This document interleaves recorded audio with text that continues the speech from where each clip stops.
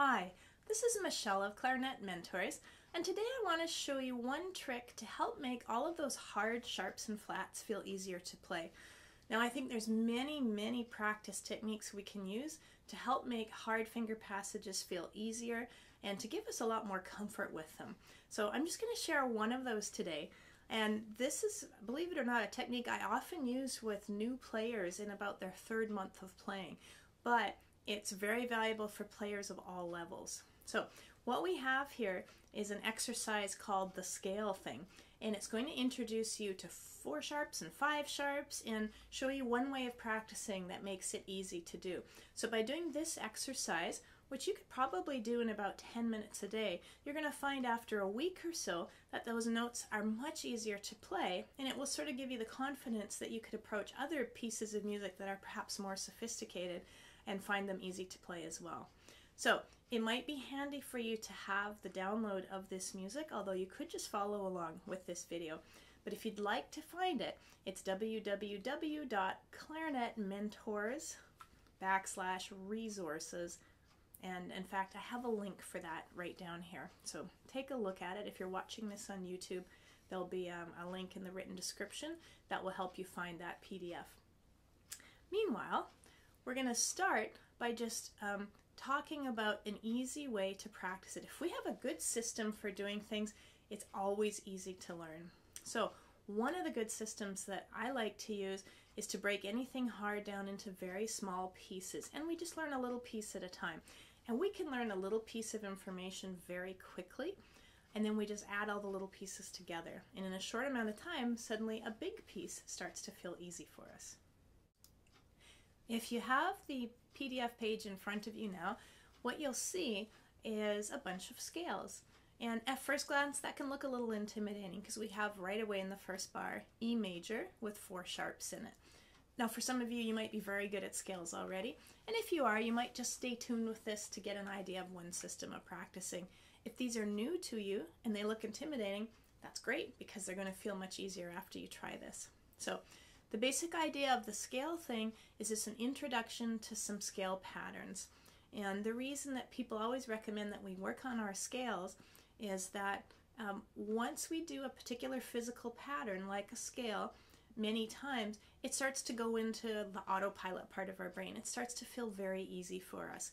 And I look at playing clarinet as having a toolbox full of different tools. And each time we learn a scale pattern, that's another tool in our box.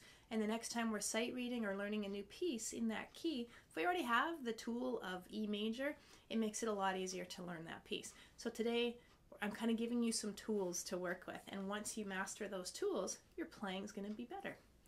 All right, so the scale thing takes every major scale, but we're only doing 1 octave and 1 direction. So it's a very simplified scale exercise that still gives you some valuable experience. Of course, the logical next step would be to extend these scales either to 2 octaves or 3 octaves and to go both directions. But for today, I'm going to give you this as an introductory exercise, and I'd like you to try it out and see if you enjoy it.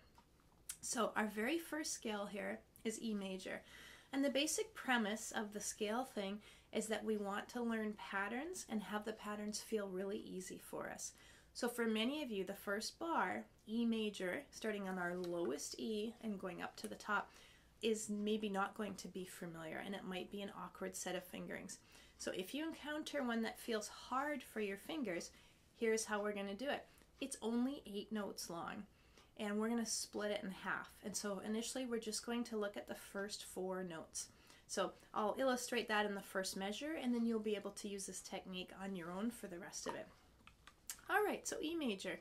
On most clarinets, our G sharp, which is the 3rd note in the bar, we can only play on our right hand. Meaning some of the more newer clarinets or upper-end clarinets do have a left-hand version of it. But for now, I'm going to assume you might have a clarinet with only a right-hand version. Whenever we have 2 pinky notes together, we always want to try and be alternating hands. So that means I'm going to play my low E on the right hand, which is down here. And I'm just going to finger it right now. I'm going to finger my low E, I'm going to finger my F sharp, to my G sharp, to my A. And I might actually just finger it 2 or 3 times to sort of get that, start to get that finger pattern into the physical finger pattern part of my brain. After I do that, I'm going to play it, I'm going to say 3 to 10 times. And I want to play it until I feel like those 4 notes feel really easy. And I'm going to do it very slowly. You need to do it slowly enough so that there's no mistakes. If we start making mistakes, we actually start programming those mistakes into our brain. So you might be very slow.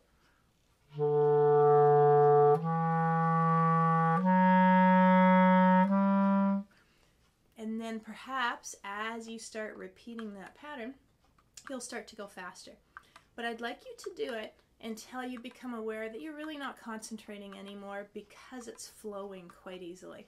And that's when it shifts from our conscious brain, we're concentrating, we're thinking left, right, left, to where you're wondering what you're going to have for lunch. And that's a good state to be in. So we just play those 4 notes until it feels easy.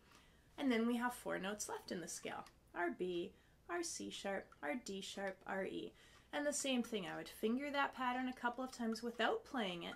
So all of my focus is on my fingers. And then I'm going to play it 3 to 10 times.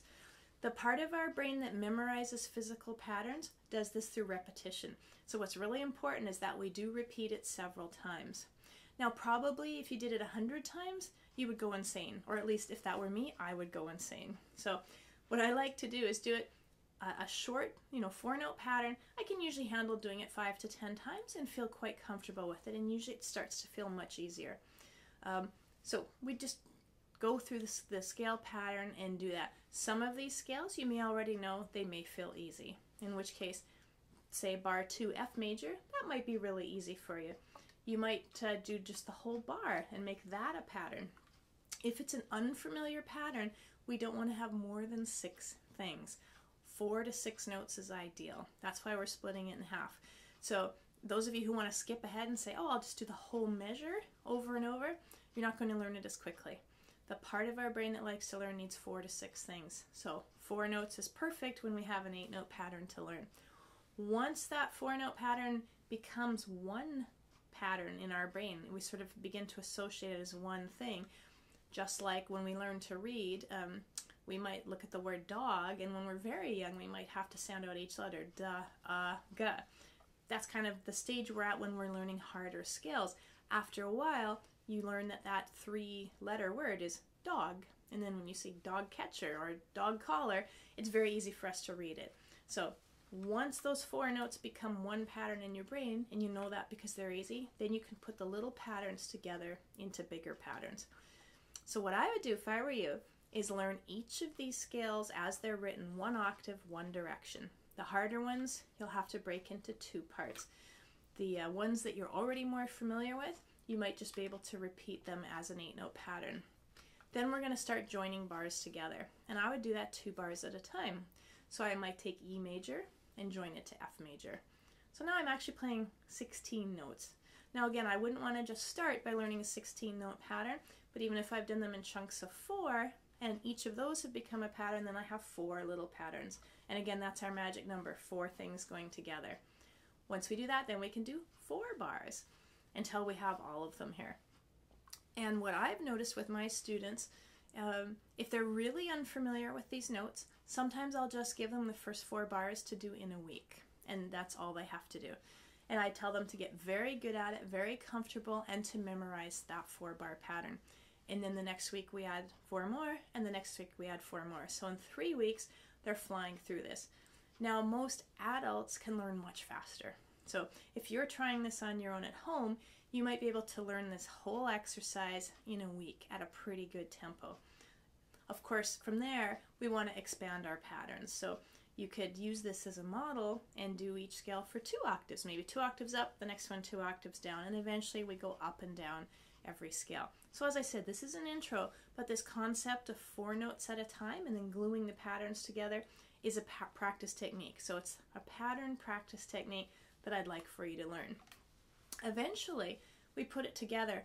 And by the way, this is a kind of fun warm-up pattern. If we actually hear what it sounds like when we start stringing the scales together, it's a nice sounding warm.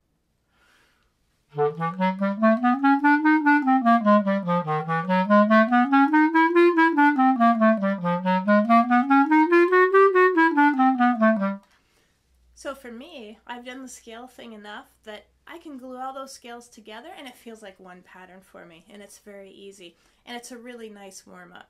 And if I wanted to challenge myself, I would go much faster than that, and I might, as I said, expand the octaves. So it's a really lovely warm-up exercise. I'd love for you to try and see how it goes. If you're new to the Clarinet Mentors community and you'd like more information, it's really easy to get.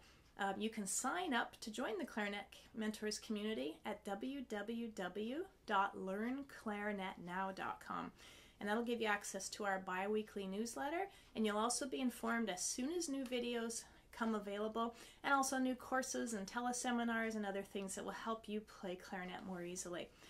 Enjoy this, and I look forward to more video instruction with you soon.